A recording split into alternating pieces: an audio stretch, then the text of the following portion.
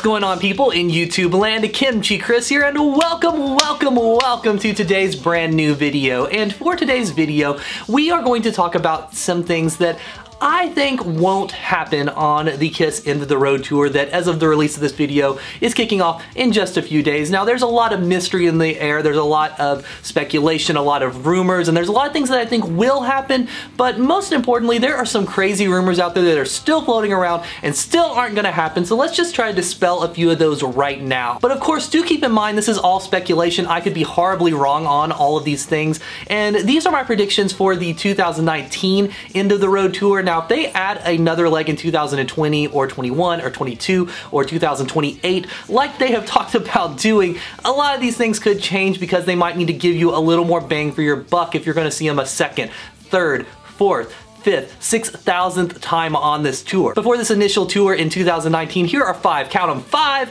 things that I think you will not see on the End of the Road tour. And at number 1, we have a big name or even moderate name opening act. There have been so many rumors that we'll be getting a big opening act for this tour. Of course, Ace was one of the big rumors. I also heard Alice Cooper. I heard Cheap Trick. I heard Greta Van Fleet. I heard Ghost. I heard Joan Jett. So many bands ranging from classic acts from their time up to more modern ones. But guess what, guys? It's not happening. There's even still some people speculating that at this opening night there's going to be this big surprise, but guess what? A lot of Kiss fans wouldn't even care unless it was a band from their era, and you know, I just don't see it happening, because one of the biggest reasons you'll have a bigger name opening act is of course to sell tickets and draw people in, and that completely defeats the purpose of having a surprise opening act. I mean, these shows have been selling pretty well, all things considered, despite some people saying they haven't, so I really don't see that happening. Now, who knows, if they do move this tour into 2020 as they've talked about, maybe we'll see something then to give people a little more,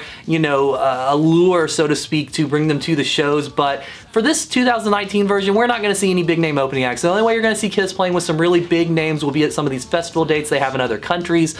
Now, I wouldn't be surprised if they had some local support or even maybe some one-offs, but for one big name throughout the tour, not happening. And up at number 2 of things you will not see on the End of the Road tour, obscure songs. That's right, you will not see Kiss performing obscure songs on this, unfortunately, as much as people like myself would love it. You're not going to see King of the Mountain, Fits Like a Glove, Is That You? I'd be surprised if you saw Lover All I Can. You are going to see the hits, Rock and Roll All Night, Detroit Rock City, I Was Made for Loving You, Deuce. That's the kind of stuff they're going to play. They might scratch the surface a little bit deeper. You might get something like Tears Are Falling or Got to Choose, but I don't see them going really deep with this. And Paul has even said himself in the media they will be doing a hits tour on this one. He said the obscure songs are obscure for a reason and all that nonsense, but it would be great to see them do these, but it's not happening. You know, maybe we'll get lucky and they'll play a weird thing here or there, but I'd be very, very surprised if we get a lot of obscure songs, or really even anything that's like super hardcore obscure. And in at number 3 of things you will not see on the End of the Road tour, subtlety. That's right.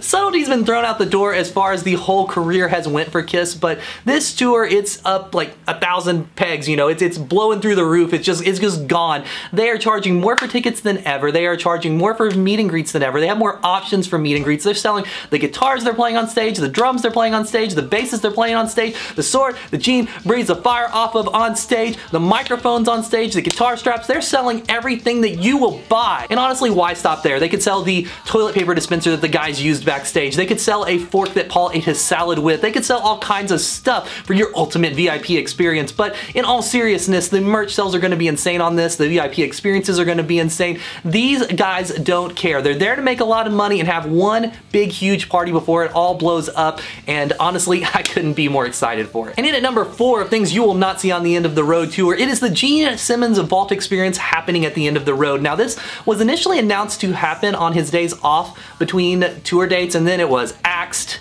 and then it was announced that it was going to happen after the show and you'd be able to get your picture with Gene in full makeup right after he walks off stage, and then that was axed with actually no real reason or anything. A lot of people got refunds and the stuff was removed from the website, and while it hasn't really been explained why this isn't happening, my opinion would be that Gene just realized it was going to be a little bit too much and a little bit too much work for the money he was going to make. These things were going to be limited to 10 people after the shows, and while that's a lot of money selling them at $2,000 a pop, it just probably didn't make as much sense financially as selling a few more bases for, what is it, $6,000, $7,000, $8,000, $50,000, whatever he's selling them for. The vault wasn't as big of a priority, it seems, and now they're just going to be selling the leftovers for the time being, at least, for $1,500 a pop on GeneSimmonsVault.com. And at number 5, this is not meant at a stab at the guy, but this is definitely something you won't see on the tour. You will not see Vinnie Vincent at these shows. Now, the idea of bringing special guests on stage for just a couple songs, or even just to say hi to the crowd, or to kiss a baby, or to do whatever, has been talked about, and I wouldn't be surprised to see Ace pop up,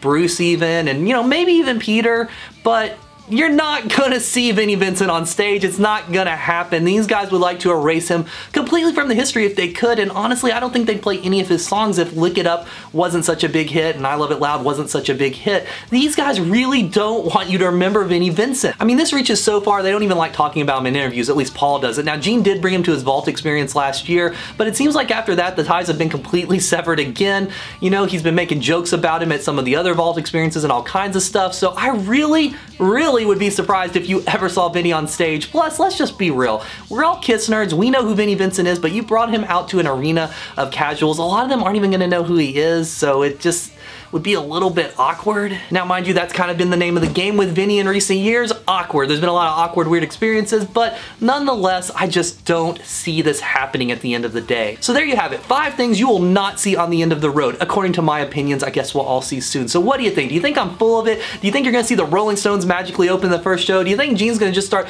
throwing the vaults from on stage? You know, who cares if it hurts someone? It's a $2,000 product for free. What do you guys think will happen on this tour? But regardless of what you think and regardless of what I think, this tour is starting in just a few days, and depending when you're watching this, it's already happened, and a lot of these questions will be solved, and I'm sure I'll talk about a lot of it on this channel. So if you enjoyed this video at all, hit that subscribe down there, hit the alarm so you get the updates, leave me some comments, tell me what you think you may or may not see on this tour, tell me about the dates you're going to. I'd be very excited to learn all of that. Once again, my name is Kimchi Chris, and I will see you guys on the next video.